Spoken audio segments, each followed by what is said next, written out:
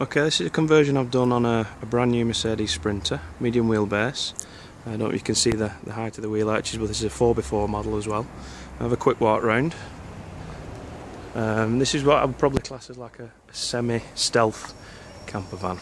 No windows, but obviously fridge vents, water filler.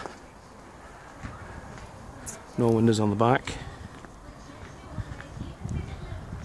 And then obviously you've got your 240 hookup, your Troomer exhaust. It's a combi, so it works on electric and gas. And you've got the onboard gas tank as well. I'm going to be doing a bit of wild camping, so let's go inside.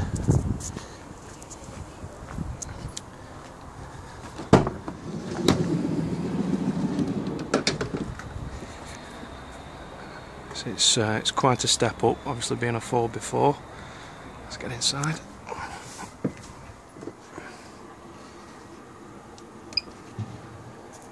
It's a Sergeant system, running all the electrics.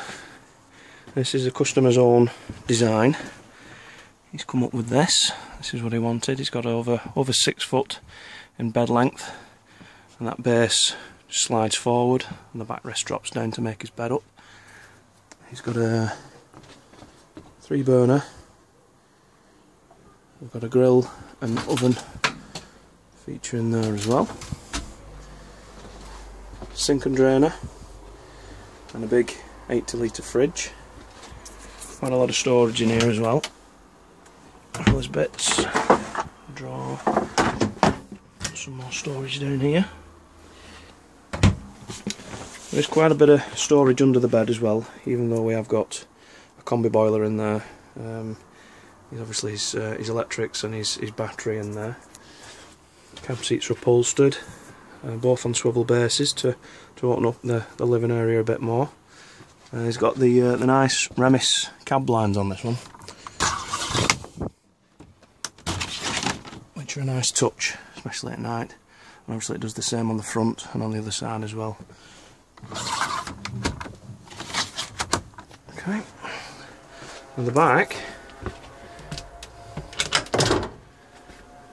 we have a shower compartment with toilet as well. Let's see if I can get in here. Shower tray, toilet, tip up sink, vanity unit, shower riser up there. We've got a turbo vent in the roof. I'll get the steam out. On this side we've got his wardrobe, which is quite a big size wardrobe actually. And underneath, which he's got another storage compartment under here, and we've got an internal fresh water tank, which is carrying about 125 litres, which is massive really. But with him doing the wild camping, he's going to need it. We've got top lockers all the way around, over the kitchen, and all the way down here as well, and over the cab. And he's got a waste tank underneath, sockets, 240 and 12 volt there. His control panel here for his combi unit. USB and 240 down there, his blown air outlets. He's got 2. Let's see if we can go under here and have a look. Water pump, his gas, that's his combi boiler. All his plumbing, his electrics, and his battery box.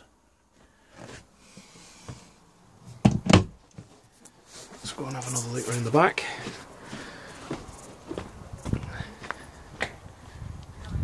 Oh, gas barbecue point there on the outside.